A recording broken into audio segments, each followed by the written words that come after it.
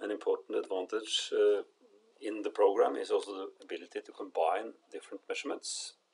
So that if you select a measurement here, this will be available to you to combine this measurement, for instance, with the former, like this. And then when you do so, you will have a measurement spanning the entire length of these two measurements together, starting from where the first starts and ends where the second ends. You can also then choose, for instance, this measurement here, which includes 5 separate subfolders or sub-measurements.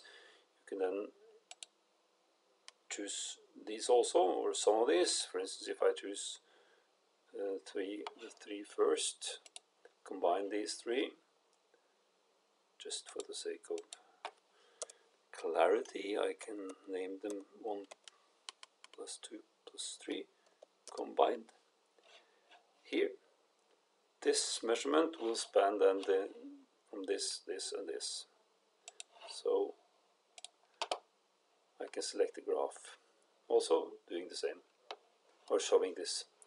So if I show them zoom out full here, like this, you'll see this starts, or you can see that this starts where the first starts and ends where the last ends.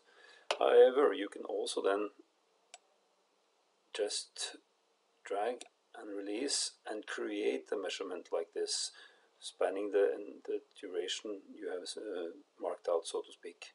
So within any time frame here, you can also make a new measurement.